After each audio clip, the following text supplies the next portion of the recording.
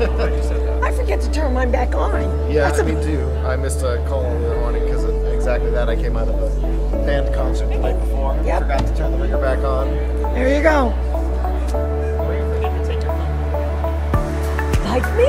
And when you're trying to make a call in the car and your car says, no phone connected, I'm like, What? oh, I don't have a phone with me. How dare? Oh, oops. That's, the car's trying to tell me. Yeah. Okay.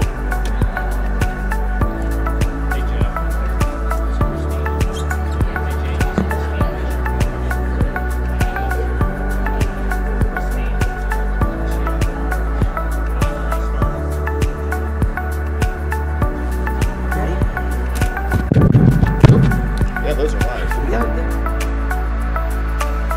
Exciting night. We're so glad to see everybody here. So welcome to the Beavercreek Board of Education's meeting for it's May, sorry, 18th. Would you please call the roll? Dr. Fisher? Here. Mrs. Hunt is absent. Mrs. Regano? Here. Mr. Taylor? Here. And Mr. Stein? Here. Would you all please stand for the pledge? I pledge allegiance to the flag of the United States of America and to the republic for which it stands, one nation, under God, indivisible, with liberty and justice for all.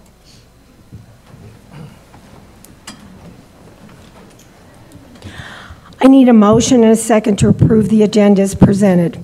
So moved. Second? Please call the vote. Mr. Stein? Yes. Dr. Fisher? Yes. Mrs. Regano? Yes? And Mr. Taylor? Yes. Thank you. And we're into the most exciting part of the night. So here we go. Yes, May is always a very exciting night. We have 3 presentations this evening, and the first one is our school spotlight. And I believe that our school spotlight may cause everybody to get a little movement in their feet. So I'm going to introduce our preschool principal, Christine Montague, and have Christine come up. T-shirt's great. Yeah, it should be right there. Yep. Hi, I'm Christy Montague. I'm the principal at the preschool center, just on the back side of this building. And as you may have seen, we have some preschoolers outside. And so I'm going to share a little bit about our fundraiser and what we do at the preschool center. And then it just so happened that Mrs. Regano came to our fundraiser and really wanted us to bring it to all of you tonight for us to participate in. So.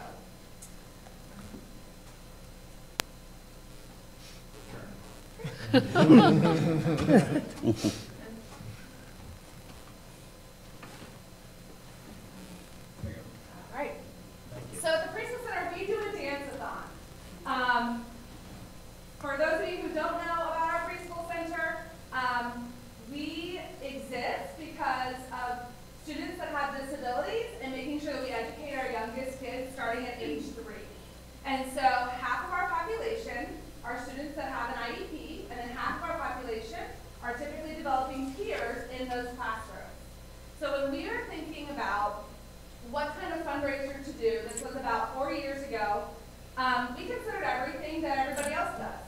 Fun runs, different ways to raise money, cookie sales, flower sales, all of that.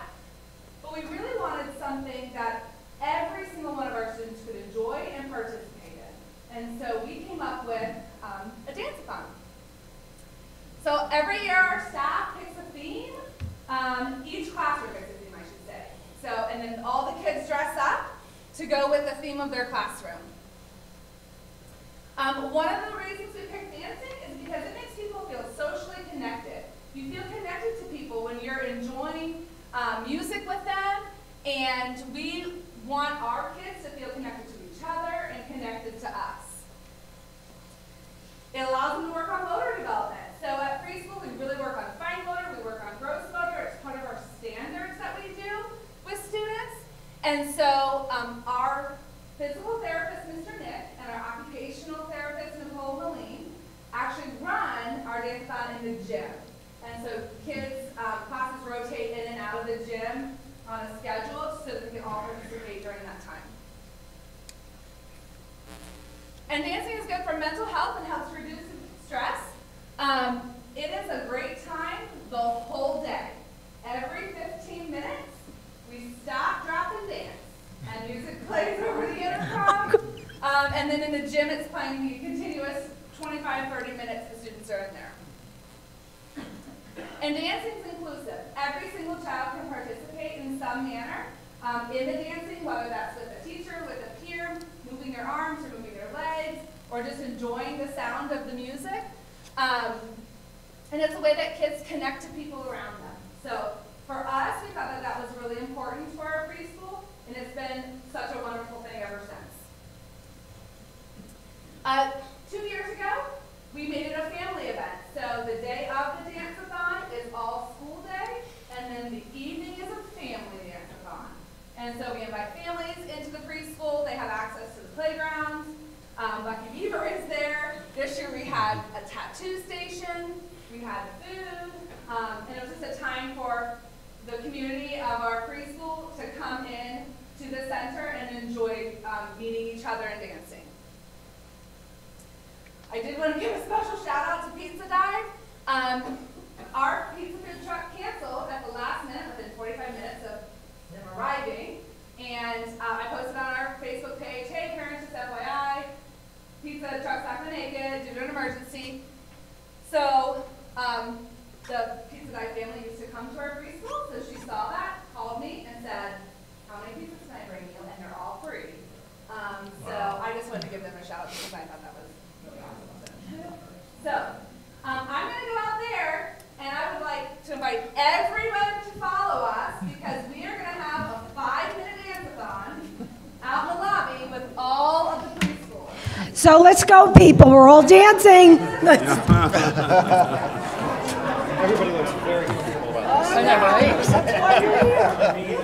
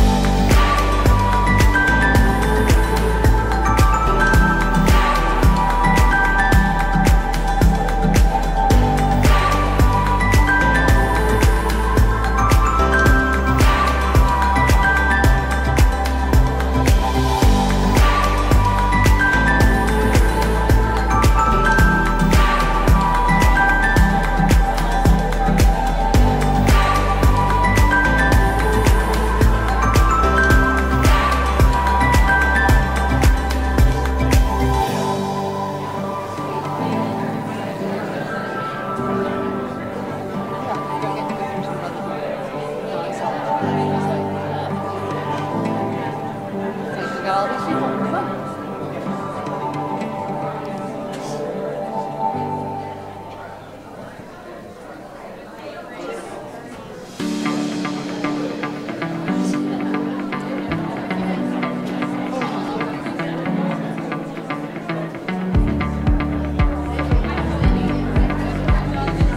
There she is. Here we go. Sam Stout.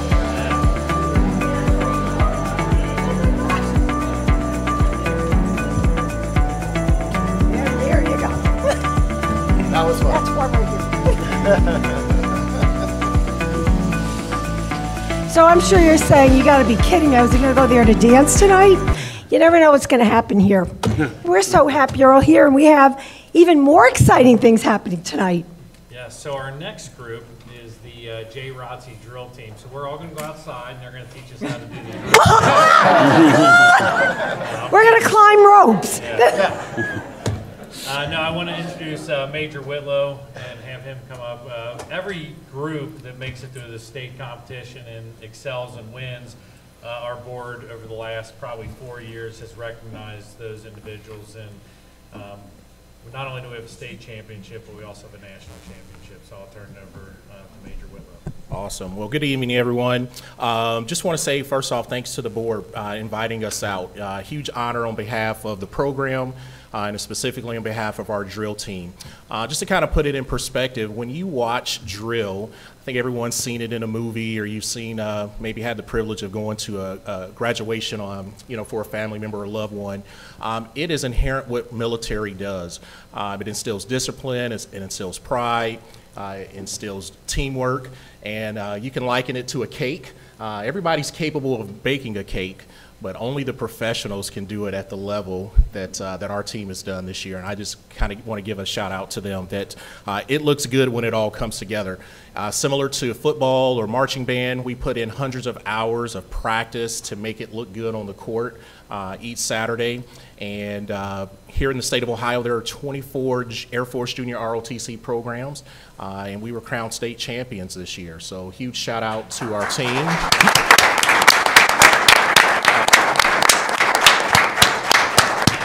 Those competitions involve things such as color guard, presenting the flag in a proper, in a customs and courteous and professional way, inspection, which is an evaluation of their uniforms and junior ROTC knowledge, their composure under pressure.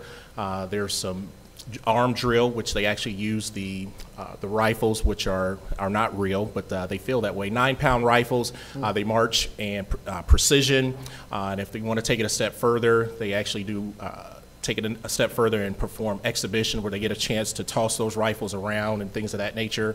And then unarmed exhibition, the kids get out there and kind of liken it to Air Force cheerleading, a little bit of drill, incorporating a little bit of dance. Not what we just saw out in the hallway there, but something along those lines. So again, our team was crowned state champions this year, super impressed with them. This is kind of a follow-up we wanted in 2019, 2020 during those COVID years, but certainly did not get to make it here for recognition. And then most recently, our ARM team was crowned tops in the Air Force. During Air Force Nationals, there were approximately 25 teams that came from all over the world, Germany, Texas, Ohio, you name it. They came out to compete at the Nutter Center. Our ARM team was crowned #1 of 20, and then our unarmed team, equally as impressive, they were #3 of about 25 teams or so as well. So, man, we get after it. Our kids your kiddos are awesome at what they do, and I'm just fortunate that they let me play a small part in it as the coach. So I want to tell you guys congratulations again, and this is just a great way to kind of just cap off the season, and we just look forward to what lies ahead. So, Mr.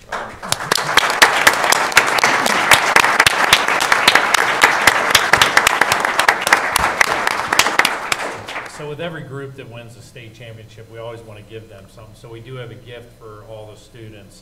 But before we go there, I'd like to introduce two special guests. We have State Senator Bob Hackett with us tonight, so I'll have Bob come up, and State Rep Brian Lampton, have them both come up. They'd like to say something as well.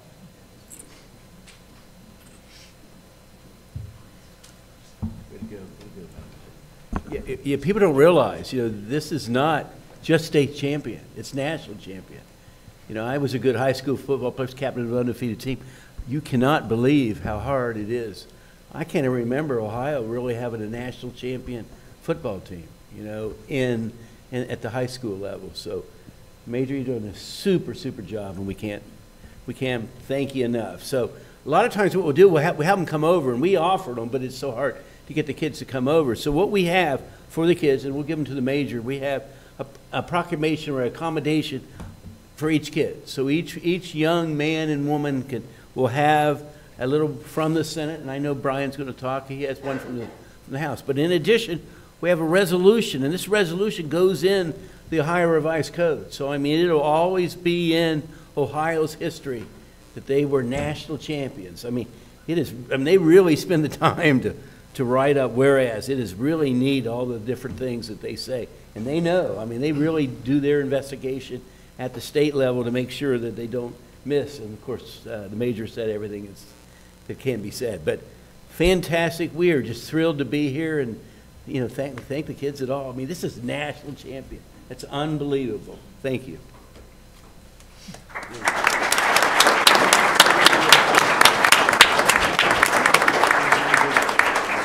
I first saw it on Facebook, and I thought, am I reading this right? And I sent you a confirmation. He goes, you read it right. National championships. Congratulations, students. That's just phenomenal. In 4 years or 5 years you've been? 5 years. This group hasn't been around 20 years or 30. 5 years. 5 short years. And you're not just state champions, you're national champions. This is a proud moment for me. I'm just so tickled that I'm a Beavercreek resident and a huge fan. You know, I don't know if some of you kids may know, I announce football and basketball for Beavercreek varsity, and I always love it when you present the colors. Just so proud of your team and your accomplishments. Coach or Major, congratulations on a wonderful season. And like Senator Hackett said, it is now ingrained in the House of Representatives for eternity. So what happens is when it comes to this level, the whole House votes on it. Right. So it is recorded, voted, approved, and basically in the records of the Ohio House for forever. So congratulations.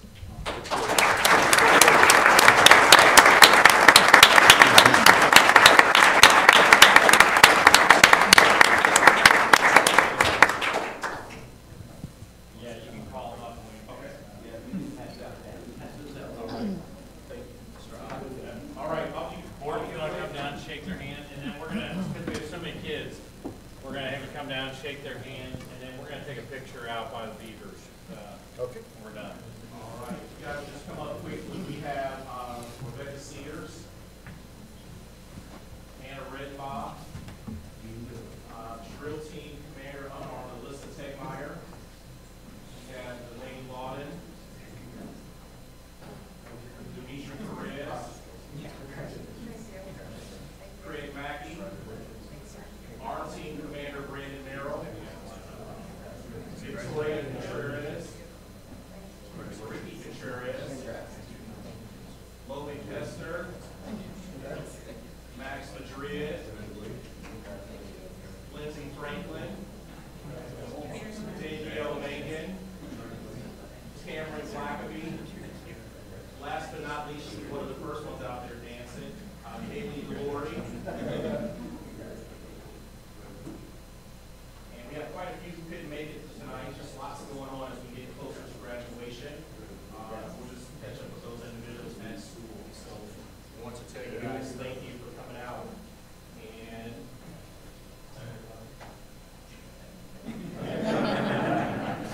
I got to give a shout out to my partner in Shine, CMASR Mackey. He's all doing other things that we kind of split our duty. Our JROTC program is pretty large. We've got so many activities going, but he focuses on other things, which frees me up to concentrate on drill and things of that nature. So his absence, want to give him a shout out. This he equally shares in the team success as well. So we wanted to do that.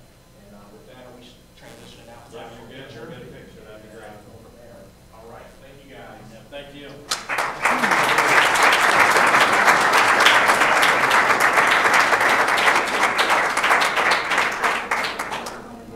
You guys are good, yeah.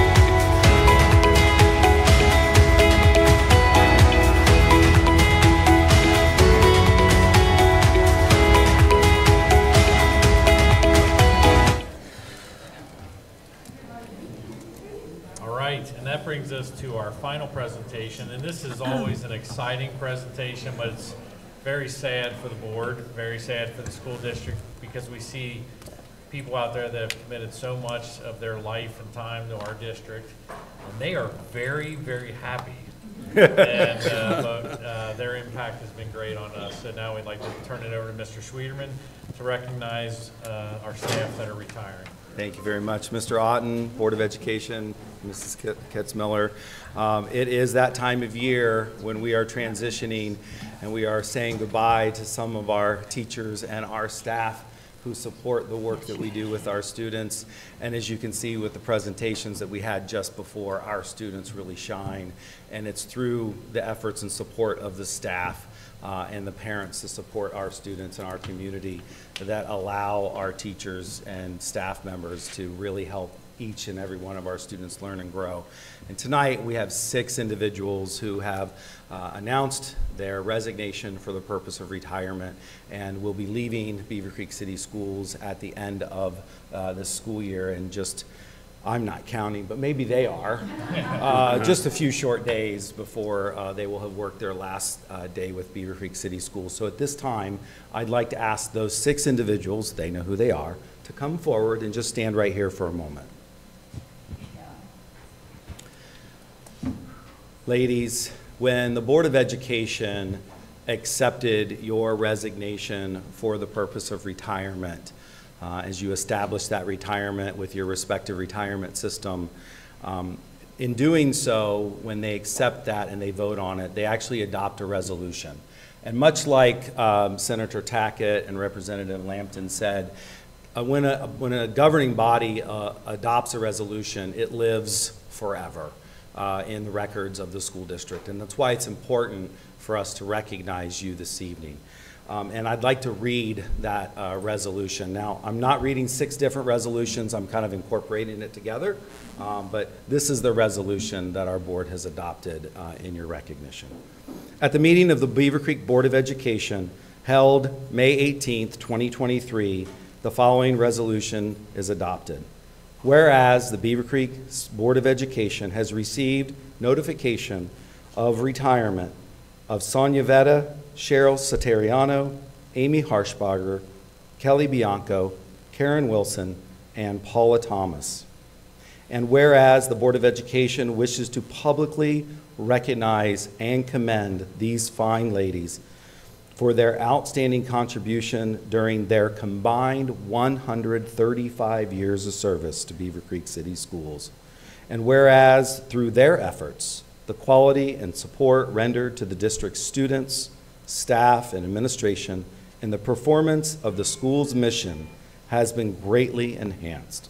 And whereas Mrs. Vetta, Mrs. Satariano, Ms. Harshbarger, Ms. Bianco, Mrs. Wilson, and Mrs. Thomas leave an outstanding professional and personal record, which will serve as an exemplary model for the rest of us to follow, that whereas their presence, influence, and contribution have helped to make our schools a better place, therefore be it resolved that the Beavercreek Board of Education does hereby accept, with regret, the retirement resignation of Sonia Vetta, Cheryl Satariano, Amy Harshbarger, Kelly Bianco, Karen Wilson, and Paula Thomas, and does publicly express its sincere appreciation for their outstanding career in our schools, and wishes each of you health, happiness, and a long, active, and contented retirement. Congratulations, ladies.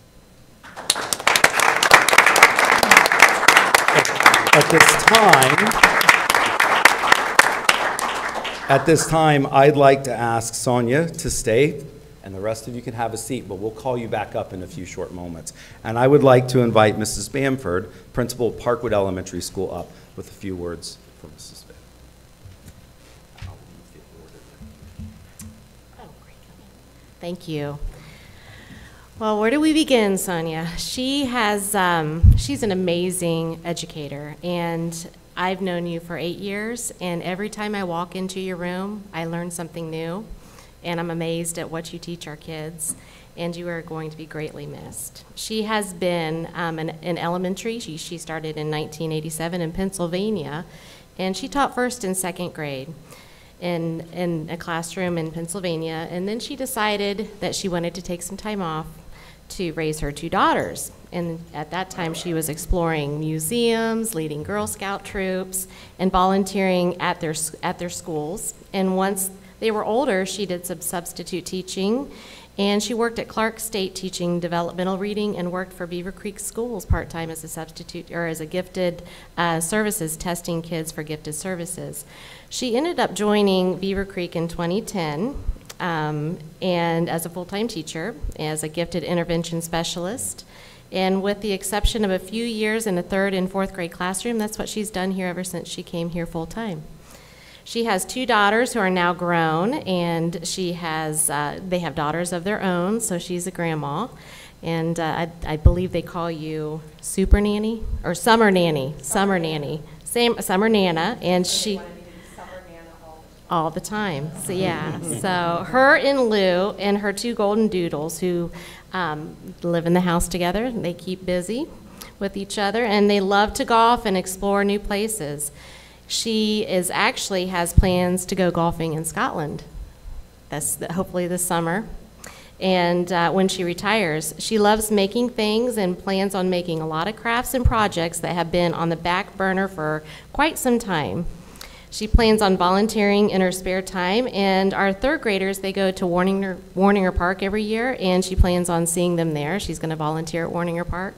And also at Carillon Park, our 4th graders go there every year, so she's not going to be too far from the students that she has been with for quite some time. So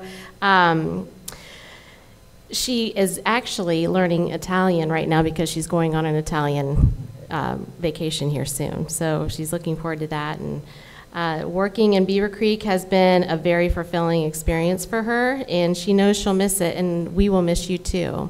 And a lot of, I've asked a lot of staff about Sonia, and a lot of the things that how she's, they talk about her as being caring, genuine, dependable, knowledgeable, and if we ever need an answer to anything, you're always the one that we went to.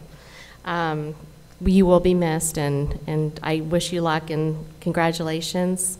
And I know that your granddaughters, they have made plans for you already. You're going to be doing zoo visits, going to playgrounds and going to museums, and now she can be the summer nanny all the time. So congratulations.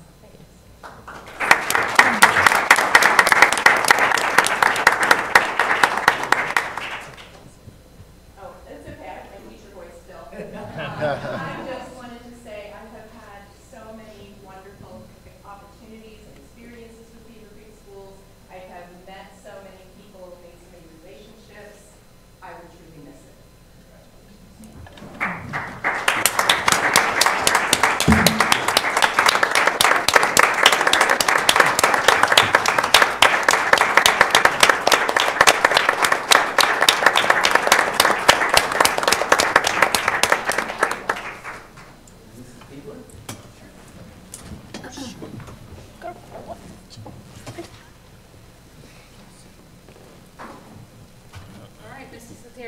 Come on up.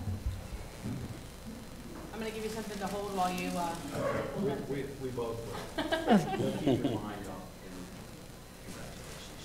I was told that I wasn't supposed to spill any secrets, so I'll stick with it. Just a few. Just kidding. So let's see. Cheryl, one of my most first memories with Cheryl was seeing her class math discussions, which was more like a conversation with her students. They didn't realize they were learning at the time, but they were. I love that she always modeled her thinking and made the math mistakes, and the students felt proud to fix them. And she did this because she was trying to build their math self-esteem. You know, lots of Lots of fourth graders, you always said that every time I came in. Lots of fourth graders think that math is so hard, and once they get to fix the teacher's mistakes, it makes it easier for them. So you've done a great job with that. They're always engaged in their learning. You had activities and competitions, maybe with Mrs. Tillman, that might have gone a little too far. No, I'm just kidding. They did not. They were fine. She did lots of learning activities and stations and kept her kids very engaged in learning. But really, what really stood out to me in my 8 years of knowing Cheryl is building relationships with all of her students. She realizes that lots of students come from lots of different backgrounds with some trauma and things that they cannot overcome, and she has no control over. What she can do is meet them at the door and meet them where they are and grow them from there. And she does a wonderful job of getting to know every single student that comes through her door. And every year she would say to me, oh boy, this group. And then at the end of the year, I just love them, they can't move on, every year. And that just shows how much she cares about all of her students every single day. Let's see, I wrote down some things and I was like, oh my goodness. She never hesitated to reach out to parents and slyly give them some parental advice. We did a great job of that. They didn't realize they were getting their parental advice, but when they did what you suggested, it worked out really well. So, let's see. She is the one in our school the name that no parent can ever pronounce. It's always Mrs. Saturnino, I think, Mrs. Satariano, when you say whose class is your child in. Let's see, and so many teachers often, you get to the end of your career and 35 years is a long time to be teaching, and sometimes they'll coast to the end, but Cheryl's right there every single day, and she's with her kids. You may not realize the impact you're having on the kids today and then the kids in the future, but you are sharing your kindness and your heart with them every single day. Not just your math lessons or your science lessons, but your heart. To Cheryl's family, thank you so much for sharing her with the students of Shaw over the past 35 years. We truly appreciate her and her time that she's given to Shaw. And you, Cheryl, you have made a lasting impression on the students of Beavercreek. I forgot to say one more thing. I have a tendency to try to make things fun, and I go into classrooms and I try to, get the teacher when their back is turned to me. I walk in, and I do it to many, many, many teachers. I've never been able to scare this lady. So, Cheryl, you will retire as the queen of the boo game, and you've never been scared. So, anyway, thank you for your service. Congratulations on all years, and we will truly miss you. So.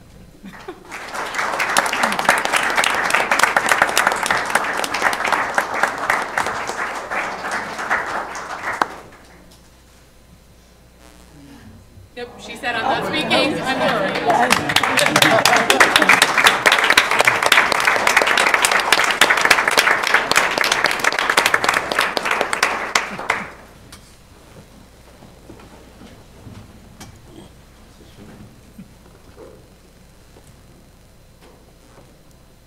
Paula Thomas.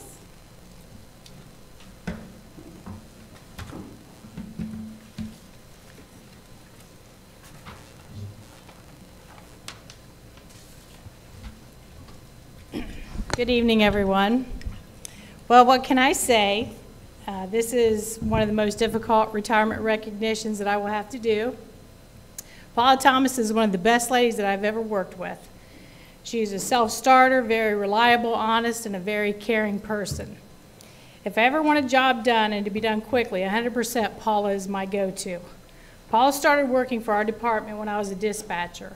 Paula's been with Beavercreek Schools about 13 years now. I quickly realized that she was a keeper. I really hate to see her go, but of course I'm happy for her and I wish her nothing but the best. Paul and I have both walked down some very difficult roads over the past few years. We found a way to close the door in the middle of a crazy busy day and pray and shed a few tears. So much of life is out of our control, but we have seen some very big and small victories as we wake up each day putting our best foot forward. Speaking of difficult roads, I will tell you, not even a difficult road has stopped Paula Thomas. She showed up for work even when I'm sure she didn't feel like it. You can pretend to care, but you cannot pretend to show up. That is because Paula does care. She cares for the role that she plays each day in helping to get each child to and from school safely. She showed up. I cannot thank you enough, Paula, for showing up even on those difficult days. You inspire me in more ways than you will ever know. Now it's your turn to pray without me.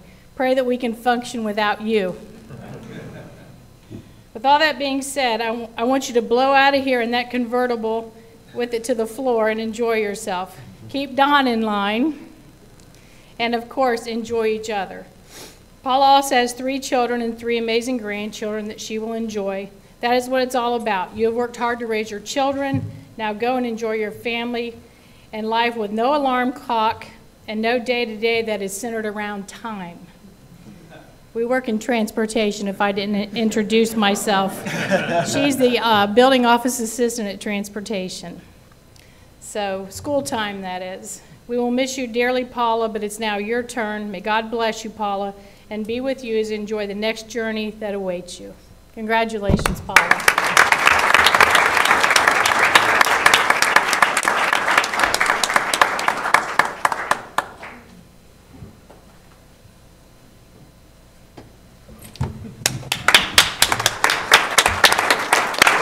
Paula made it very clear that she is not talking tonight.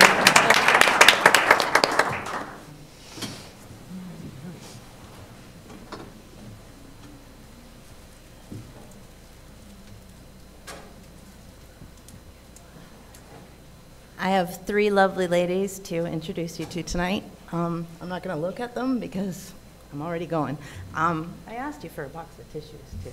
Where are they? Come on. I'm serious, so thank you. I really might need them. The first lovely lady that I would like to talk about is Kelly Bianco. So Kelly, would you come up here?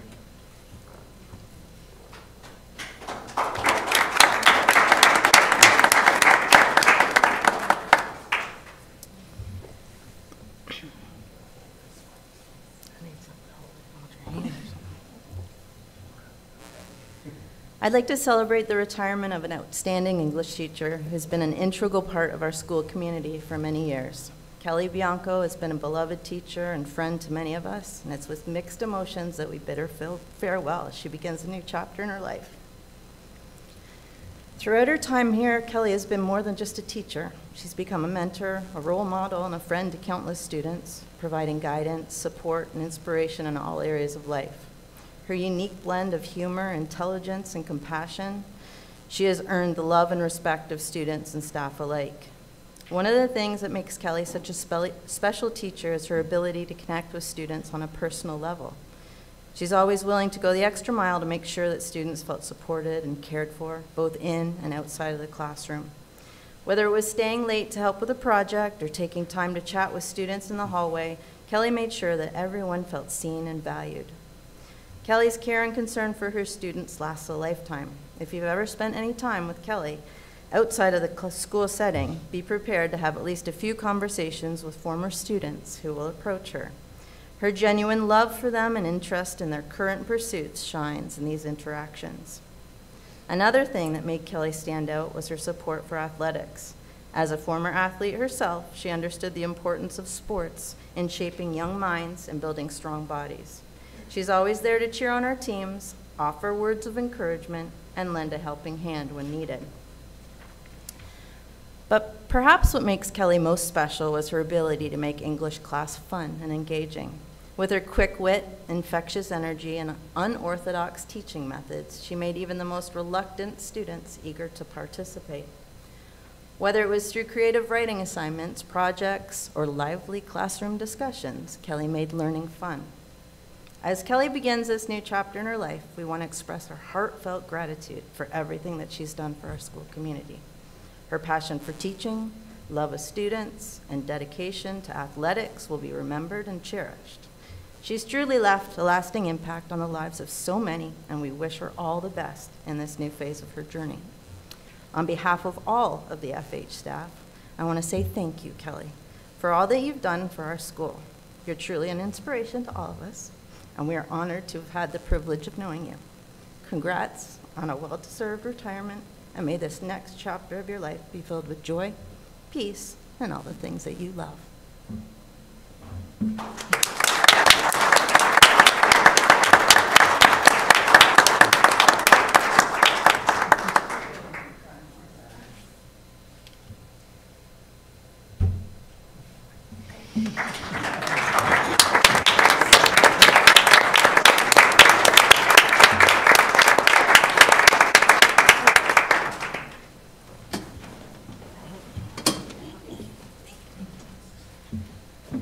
Alphabetical order, next up would be Amy Harshbarger. Amy, would you come up and join me, please?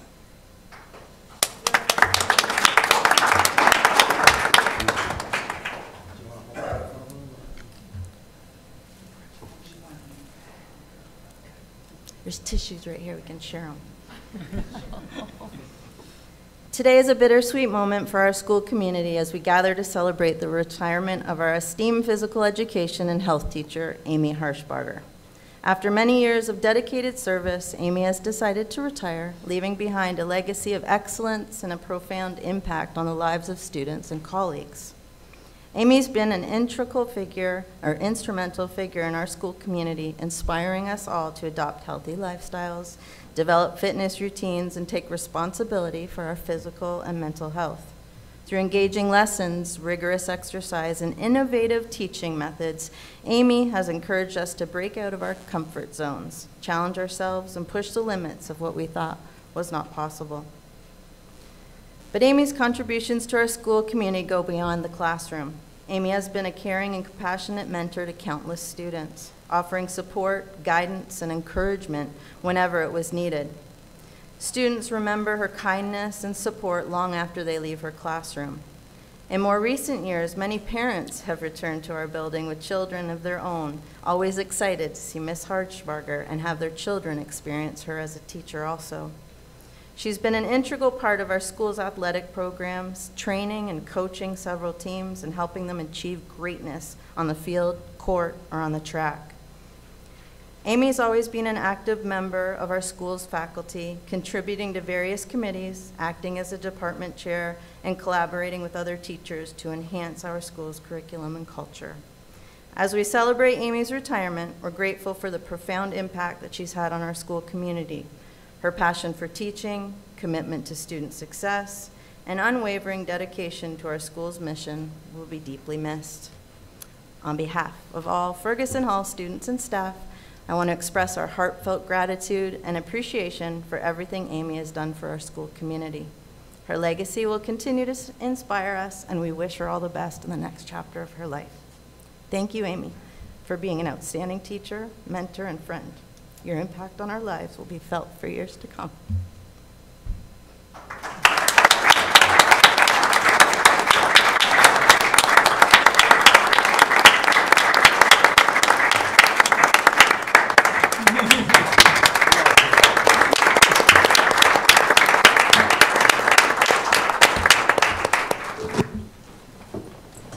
I almost made it through that one, if anybody noticed, by the way.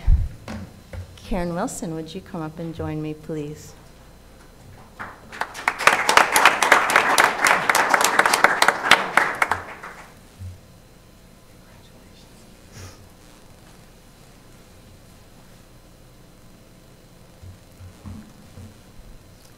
It is with mixed emotions that I speak to celebrate the retirement of our beloved English teacher, Karen Wilson.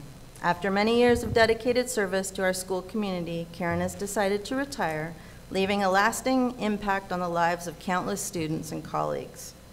Throughout her tenure at our school, Karen has been an exemplary teacher, instilling in us a love of literature, language, and critical thinking. Through her lessons, insightful feedback, and thoughtful discussions, Karen has challenged us to expand our minds and broaden our perspectives. Karen's not only taught us the mechanics of English language, but also provided us with the necessary tools to express ourselves effectively and creatively. Her passion for teaching has inspired students to read widely, write eloquently, and communicate confidently. But Karen's contributions to our school community go beyond the classroom. She's been a caring and compassionate mentor to countless students, offering support, guidance, and encouragement whenever it was needed. Her unwavering dedication to our school's mission, culture, and values has made a profound impact on our lives, and set an example for all of us to follow. She truly has a heart of gold. As we celebrate Karen's retirement, we're grateful for the profound impact that she's had on our school community.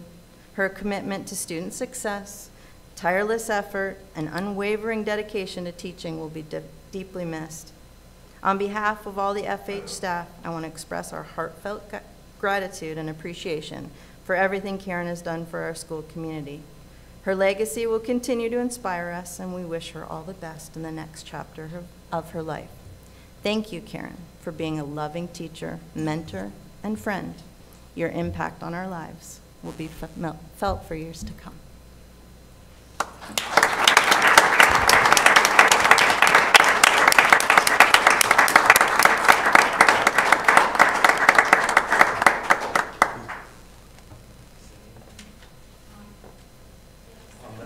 You can speak for those who didn't speak.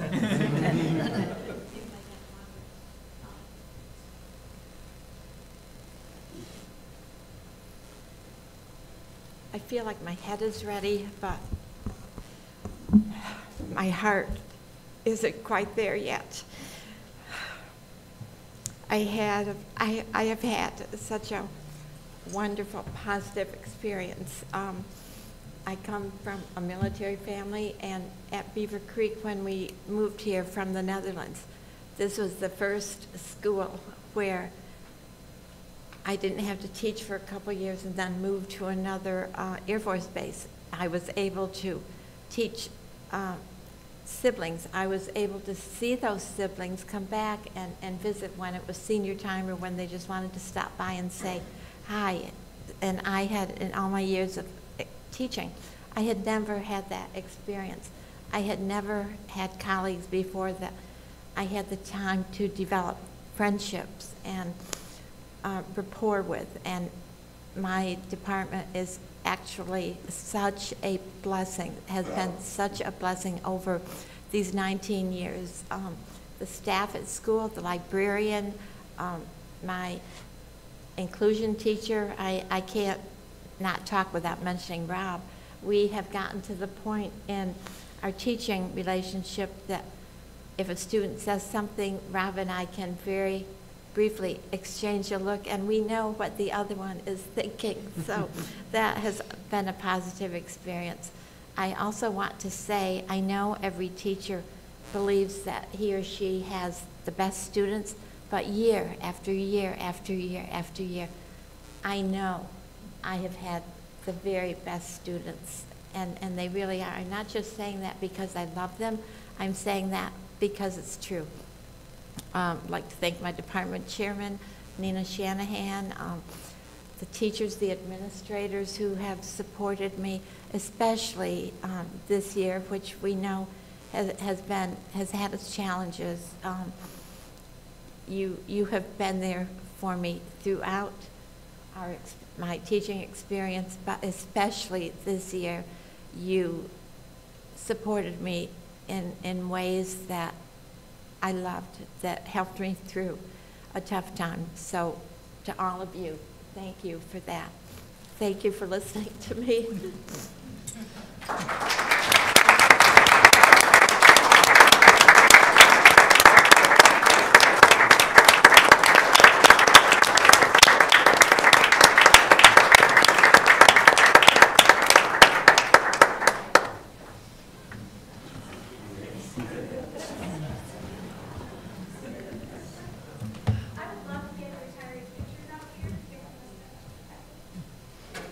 Thank you so much.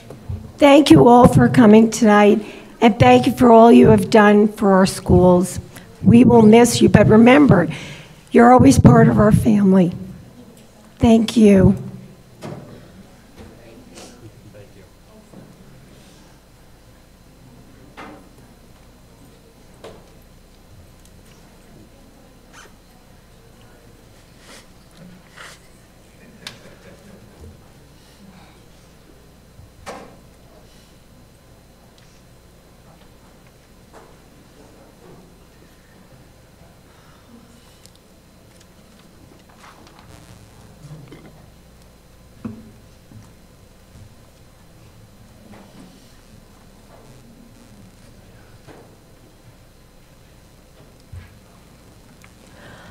We're into questions or comments from the public, and we do have one speaker tonight, and that's Ara Beal. If you would just please come up.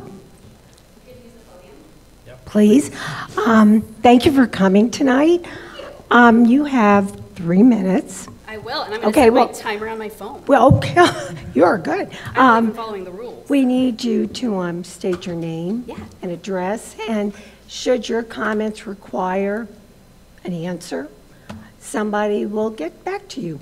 Excellent. Okay? Okay. Good evening, everyone. I'm Era Beal. I have 2 sophomores at the high school. I am also a theater professional and educator, and I am here tonight to share my concerns about the safety within our high school theater program. So both of my boys were involved in Footloose. Both of them said things when they were home from rehearsal that concerned me. And then I saw the performance its first weekend. During the beginning of the performance, I noticed that there were set pieces that were flying via the counterweight system that were not properly rigged, and I started to get extra concerned. Then, a student drove a running motorcycle on stage. Not only was a full-weight running vehicle driven indoors by a student, he then turned the motorcycle and drove straight towards the orchestra pit, which was filled with students, and towards the audience. I was in shock. I have seen and facilitated hundreds of educational theater productions, and this was the most flagrant disregard of safety of students and audiences I have ever seen. I had to reconsider everything I had seen and heard regarding the safety of the program. I reached out to Principal Wren via email that night, and he did ensure that the motorcycle was not driven or turned on during the final 2 performances. While that particularly ignorant and irresponsible choice was addressed, there are other issues that remain. First, faculty, staff, and attitude. The faculty mocked my concerns openly to students when they told the kids the motorcycle was not going to be used. They demonstrably showed that they do not have the capacity or education to know what is safe for our students and don't seem to be interested in learning. There continue to be significant unsafe rigging practices happening in the facility. Some of these observed, some are reported by my children. These have not been addressed in any concrete way since I raised my concerns in mid-April.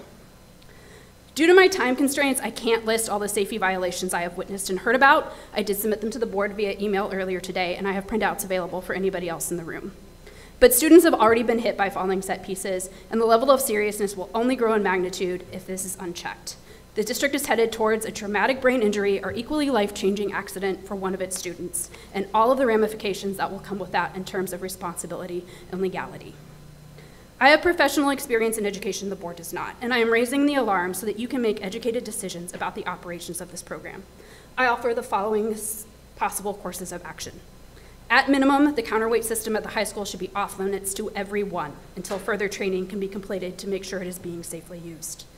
The district should retain an outside professional to complete a safety audit of the program and provides recommendations about further training and how things can be done better.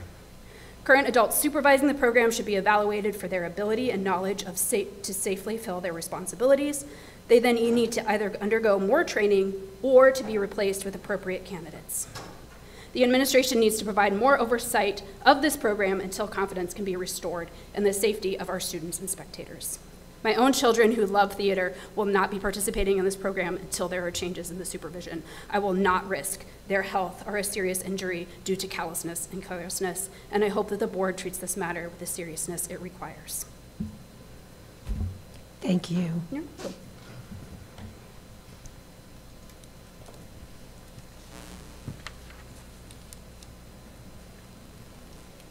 I didn't give you my address. That's okay. That's why it's up here. Thank you. That's why I didn't go after you. I've got it. Thank you. Thank you.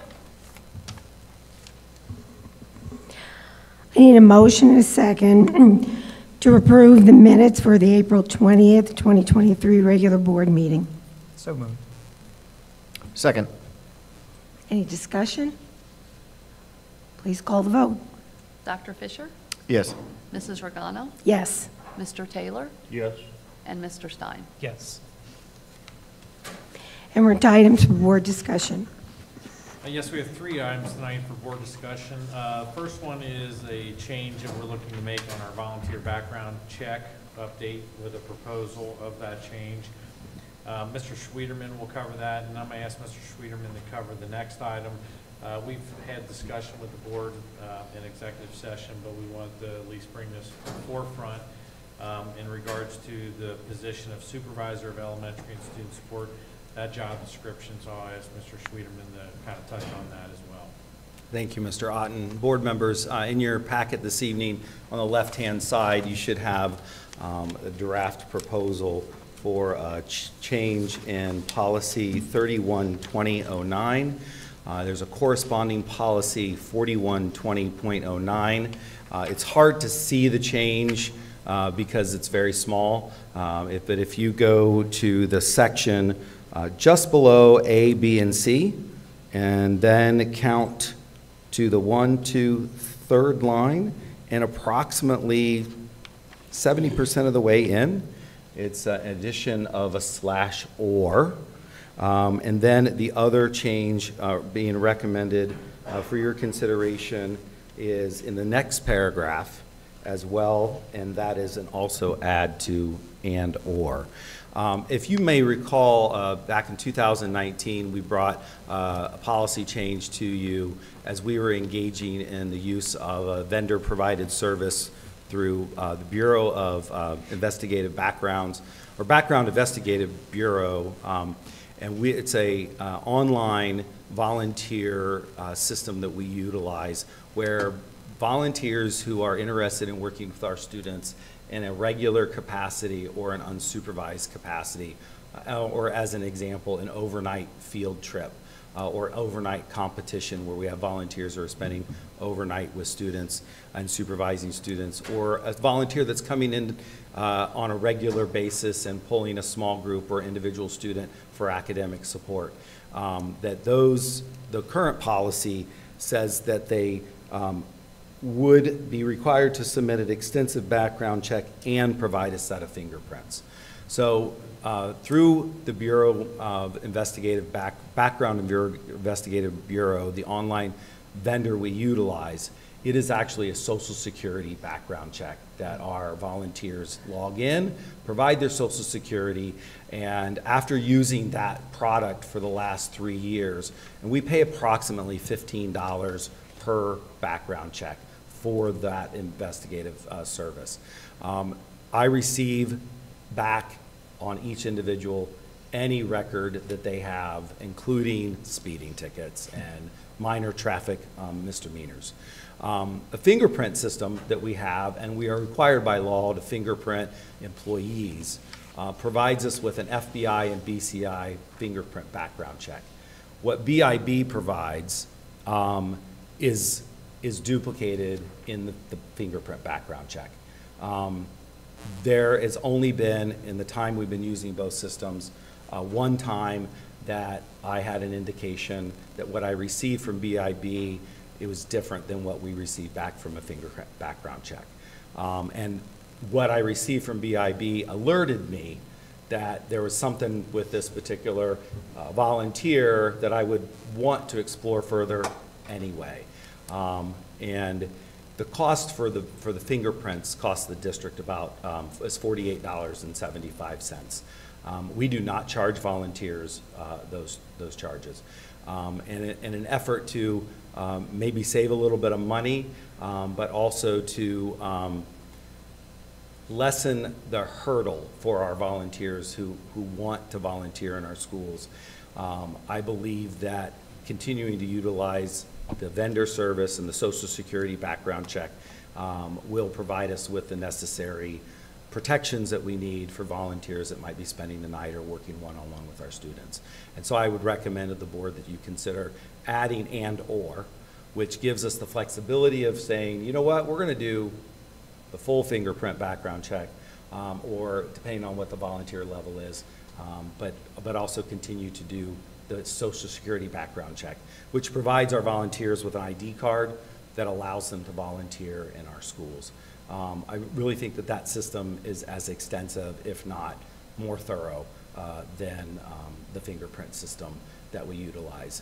Fingerprints rely strictly on local jurisdictions self-reporting to state agencies, where Social Security background check actually goes to local agencies to collect the information. And that's the service that's provided at a much reduced cost for the district. So my recommendation is for you to think about it, ask me any questions. We'll bring it back for your consideration and vote in June. Okay? Any questions right now? Does that include this field trip? volunteers as well? Overnight field trip Oh, volunteers. but not regular Right. one day? Yeah. A regular one-day field trip where they're going, an adult is not one-on-one with a student, but might be with a group of students. They're going to Carillon Park as an Right. example, and there are other adults in a supervised environment. Our current policy and our procedure allows an individual principal, based upon their knowledge of the field trip and what's occurring, to make the recommendation for the background check and fingerprints or not, based on our policy. So if it's a one-time chaperone coming in for one event to go on a field trip where they're going to be supervised in a public setting, the principal may decide that the volunteer acknowledging our policy, signing the volunteer release waiver is sufficient. Okay. Good question. Darren, one of the situation you shared, that the one incident that we caught something between the two, and I could be wrong on this, but wasn't that an error with the different, like, wasn't the individual had two different names or something, or am I incorrect on that? I don't want to say that you're incorrect, sir. That's but what I can say. But I could go back and research that one. Same name, but different people. Yeah. I thought it was like a different middle name or something. So. That's very possible. I could be thinking of something different. That's possible as well, yeah. I could be wrong. You're allowed to say that. So. Okay, and thank you, Darren. And if you can move on just to the job description. So there is a job description for board discussion this evening, as Mr. Otten described. We have begun the process of searching for a supervisor's, a new administrative position titled Supervisor of Elementary and Student Supports. This is the draft of the job description. I feel it's pretty strong. Dr. Fiore took an extensive amount of time reviewing two current job descriptions that we have, special education supervisor and building principal, and identifying the characteristics of both of those job descriptions that would best serve this position and serving our elementary schools, as we have talked about in the past. And so this is an item of board discussion this evening for the board to ask questions, to give you some time between now and the next board meeting when we bring candidates to you for approval in the position. And if there are any questions about the policy, or not policy, but the job description, or any changes that we want to make between now and then, we're able to do that, and we'll bring it back for approval at the June board meeting. Great. Thank you. Thank you, Darren. Thank you. Thank you.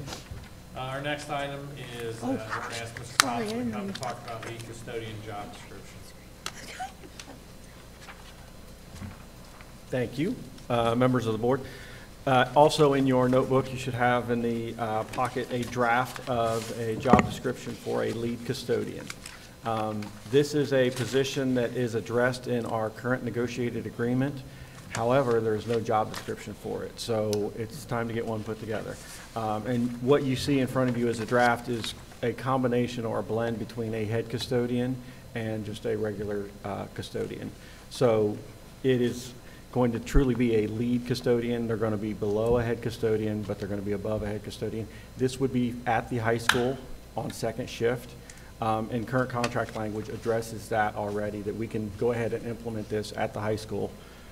So the big gain for us is we have a point of contact on second shift at the high school. You all know how busy that building can be. We need someone that can take ownership and be stationed in the areas where the public and all of the after-hours events are occurring. Someone that is going to be responsible to step up and make sure that everyone is taken care of and all those needs are met. So that's really the crux of what this position is for. Again, it is not an ad of a position. It is a current position that would turn into a lead custodian.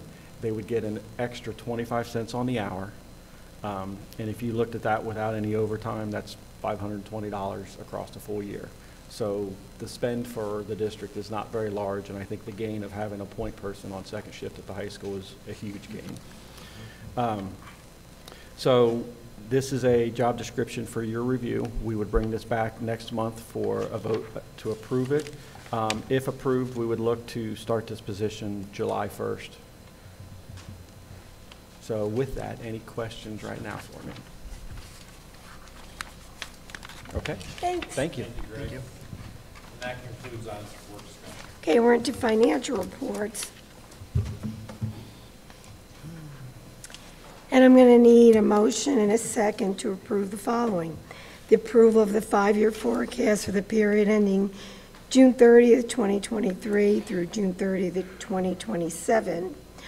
April 2023 financial reports, fiscal year 23 amended certificate of estimated resources and appropriations, April 2023 donated items, approval of pay schools proposal, approval of frontline renewal notice, and approval of Edmentum subscription. So moved. Second. Any discussion? Yes, real quickly. So typically, 5-year forecast, I would be standing up here and making a presentation with a PowerPoint like I did in November. But at this time of year, what you're doing with your May forecast is you're updating that November forecast. Unfortunately, at this time, there are a lot of unknowns for this forecast at this time period. On the revenue side, the biennial budget at the state level has not been approved, so I don't know what additional funding or decrease in funding at this point that we would be receiving. As for the real estate portion, the county just underwent a countywide reappraisal, and so we don't know how that's coming in yet. When I talked to David 2 days ago, the county auditor, he had just sent the abstract to the Ohio Department of Taxation. That has not been approved one way or the other as of yet, so we don't know what that percentage is. And then on the expense side, the unknown is both salaries and benefits for the next 3 years, because we are under contract negotiations with both of our unions, because our collective bargaining agreements have expired as of June 30th of this year. So a lot of unknowns, and so I really didn't think with that many unknowns and the financial impact of such major dollar figures that it would be a good use of Board of Ed time, meeting time for me to stand up here and make a presentation. With that said, though, there are a few knowns that I do know, and that changes that I have made to the 5-year forecast. On the side of the personal services, which is salaries, I added an additional 4 supervisors starting next year, to account for what Mr. Schwederman was just talking about, the 3 new supervisors of elementary and student support positions, and 1 new curriculum supervisor here at the Board of Ed. Our operating transfers out, I added a transfer equal to 1% of the regular base salaries to fund the new severance fund that was approved by the board in the fall when I brought that to you, and I wanted to open up that new severance fund in order to be putting money aside for severances as they're happening. So we'll have a fund for that. And then on the additional $750,000 estimated at this time for FY 25, 26, and 27 fiscal years for the real estate taxes based on new construction estimates for the substitute levy that was passed May 2nd. So all of that is in there. And so also, I did want to bring up, and first, is there any questions right now on the 5-year forecast? Are we, okay. So based on the additional dollars that, will be collected from the substitute levy that was just passed on May 2nd, I would like to suggest to the board a renewal of the 18.5 mil levy as a substitute levy this November coming up. In order to collect the additional dollars from new construction, and at the same time recognizing that this would mean no new taxes for our current homeowners. They would be held harmless. By taking this step, I'm hoping to push off a new levy to 2026 instead of 2025, in the hopes of collecting those new dollars. This will also sync the cycle of the levy that we just passed with that levy, and so hopefully it would stem some of the levy fatigue, both for the board and for the community, because they would be together then on the same renewal cycle for that 5-year period. So they would both start collecting January of 2024. Along with this substitute levy, I would also like to renew the PI levy in November at the same time in order to save the cost of putting an item on the ballot. So the substitute levy would start collecting January 2024, this January coming up, whereas the PI levy would be renewed, but it wouldn't start collecting until January 2025. So in order to do this, I would need to bring a resolution of necessity in June, a resolution to proceed in July. I encourage you to think about my suggestion. Let me know of any, thoughts, feelings, anything that you might feel at this time.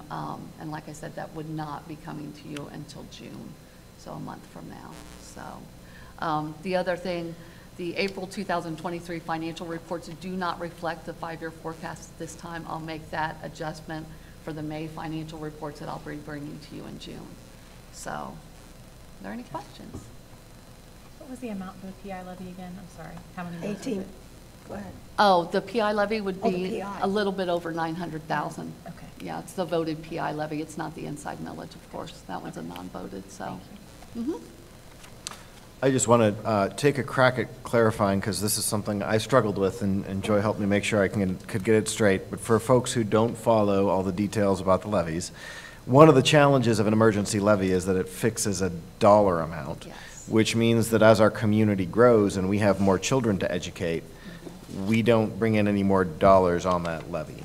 And by switching to a substitute levy, new construction increases the dollar amount, which just allows us to keep a more consistent per pupil funding level. Yes. And I wanted to say that out loud and make sure Joy's head was nodding in the right direction, and just make sure folks are tracking the distinction, because it's a subtle distinction, but an important one for a growing community like Beavercreek, to understand that emergency levies, as we've been doing them, effectively squeeze our dollar amount as our community grows. We have less and less money per pupil as more houses are built.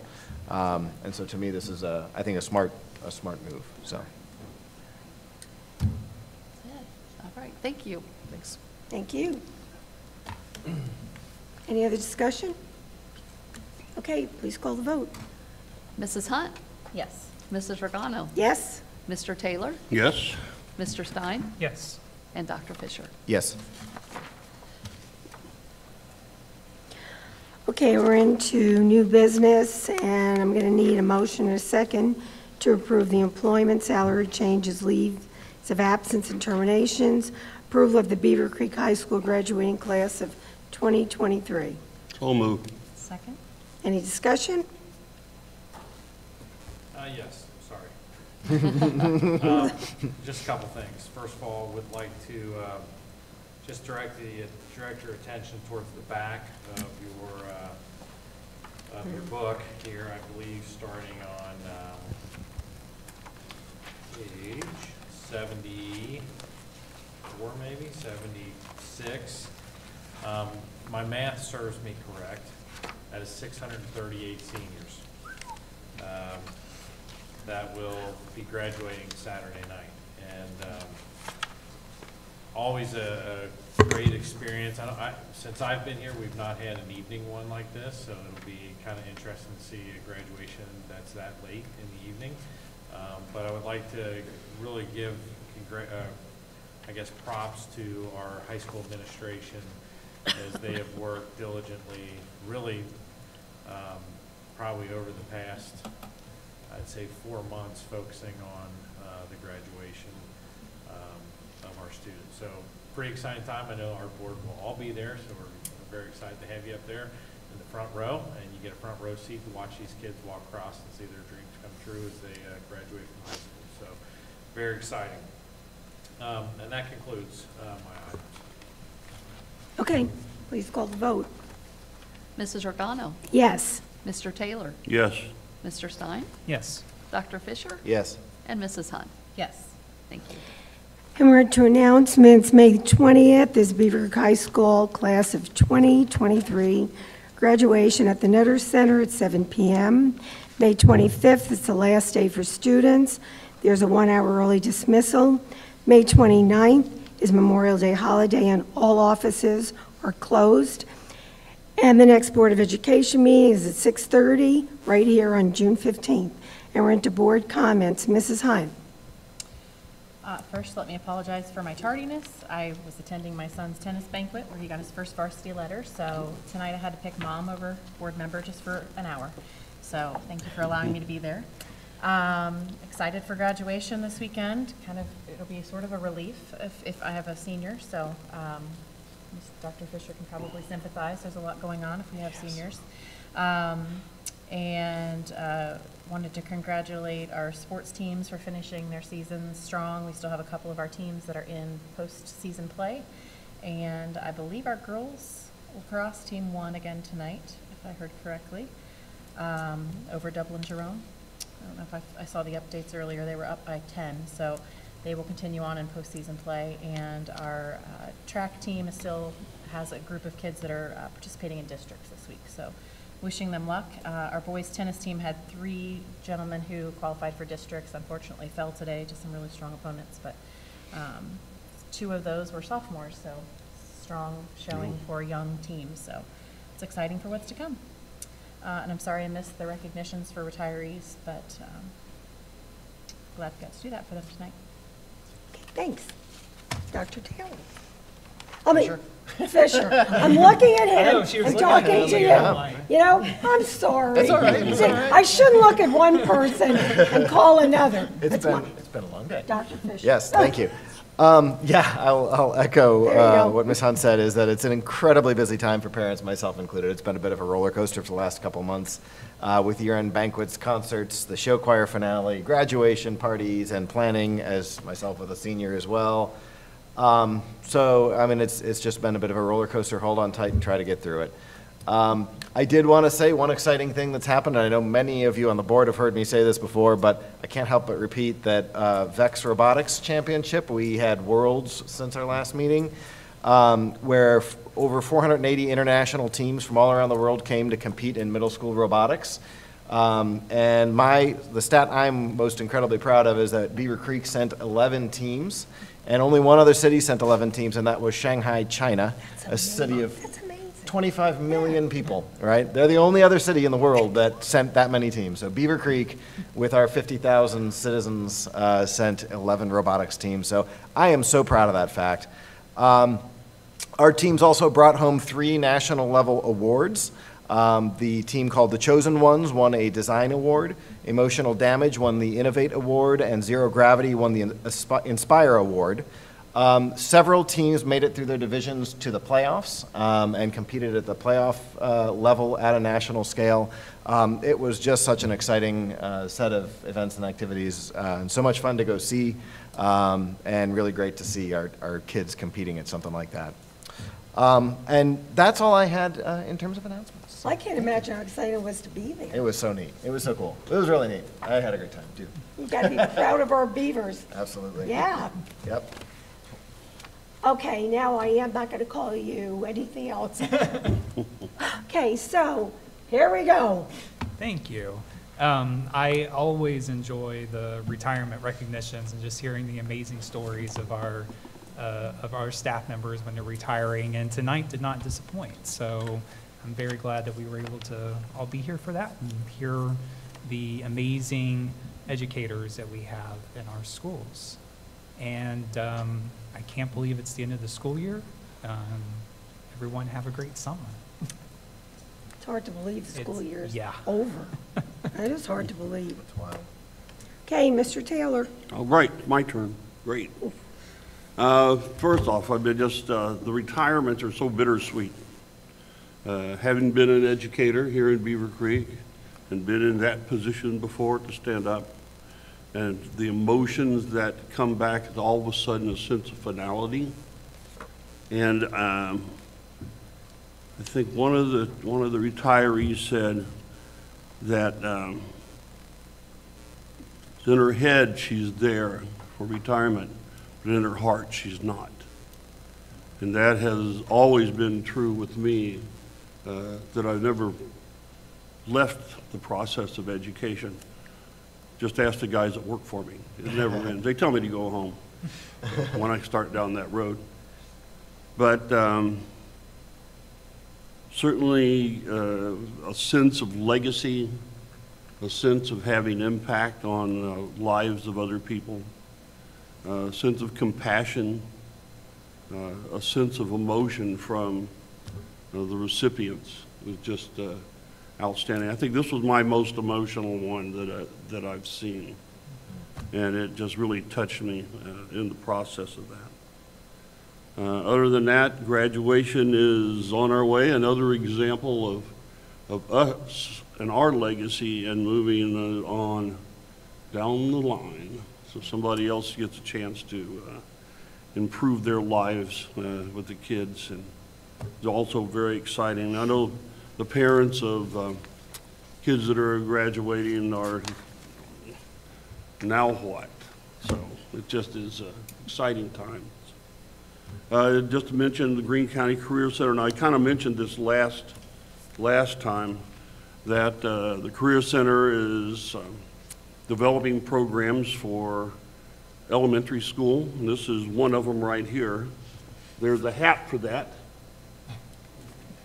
and this is for kindergartners. It's a picture book, and just one of them here. Whoops, just one of them here. Says, I could love numbers and getting things right. I'll solve crazy problems and do the math at night. Or I might find that I want to feel free. I'll start my own business and I'll work for me. Oh, there you go. You can get that one. Yeah, I know that one real well. This is for the second grade. By the way, these are developed in-house and self-published by our teams there at the Career Center. So this is a workbook, basically, in our famous culinary department, if you've never been out and enjoyed the fruits of our culinary department. So got a picture of a cupcake. I don't know how the cupcake lines up with the recipe, but the recipe is, thank you, is for Rice Krispies treats. So when they finish their workbook, they'll have all kinds of cool things that they can do at home.